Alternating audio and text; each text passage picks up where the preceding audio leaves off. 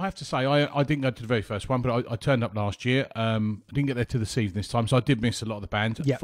Unfortunately, I missed a band that we're going to talk about later on anyway, The Wreck. Yes. No, I'm afraid I heard they did well. I've heard some really good reports about their performance. They were a band to look for the future. They stripped their set back and did an acoustic version, and I like it when a band fully, attempt to do that. It wasn't just a couple of them with acoustics; it was the full band giving their all, and I like that. So that takes us on to the next song of the evening, then, Bryn. Oh, it does indeed. We've spoken about this a lot. Yeah.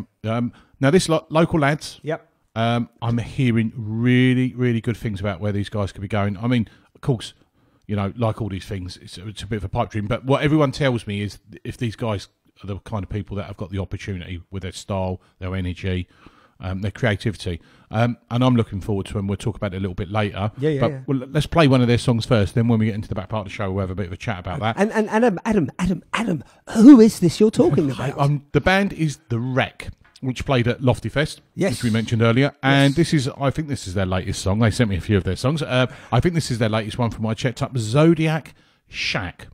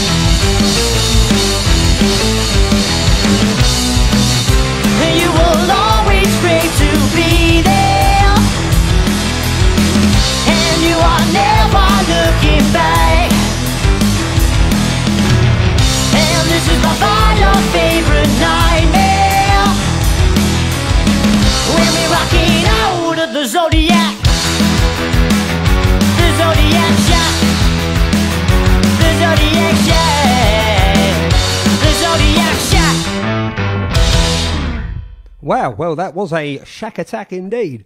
I'm really looking forward to that band. That's gonna I be know great. I was rambling on at the beginning, as you know, to try and build up the momentum of it all. But I do genuinely think that these guys and they're local, Bryn. My God, they're local. Yeah, yeah. And they got a raw energy about them that we're just missing. That great indie sound. There's a bit of rock in there as well. Great. Oh, it's brilliant. Super, Really, super, really good. super.